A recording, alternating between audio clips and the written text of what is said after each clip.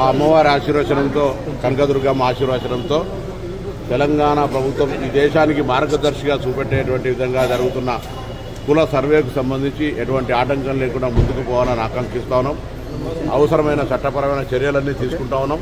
ఎక్కడైనా ఇబ్బంది ఉంటే ప్రతిపక్షాలను సలహా సూచన ఇవ్వమంటున్నాం. కాళ్ళల్లో నడిచేటువంటి కట్టే అడ్డం పెట్టినట్టుగా కింద పడగొట్టే కుట్రలు వద్దు. ఇది ఒక దేశానికి ఆదర్శంగా ఉండేటువంటి కార్యక్రమం కాబట్టి ఇందుకు అన్ని రకాల సహకరించాలని అందరినీ కూడా కోరుతూ ప్రజలు కూడా దీనికి సహకరించండి.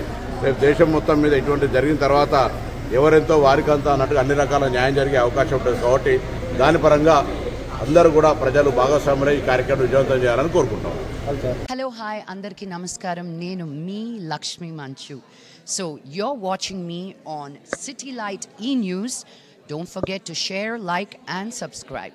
Hi అండి, నేను మేళ నరేష్ మాట్లాడుతున్నాను. Please subscribe to city lights ఈ news. Hello everybody, andarki namaskaram. This is Anasuya Bharadwaj.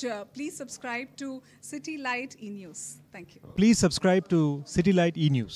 Hi, this is Katisha. Please subscribe to Ashwin Babu మాట్లాడుతున్నాను. Please subscribe to City Light News. Hi, I'm Digangana Suryavanshi. Please subscribe to City Light. Hi, నేను Shamila. Please subscribe City Light E-News. Hi, నేను మీ Ashwinisri. So please do subscribe City Light E-News.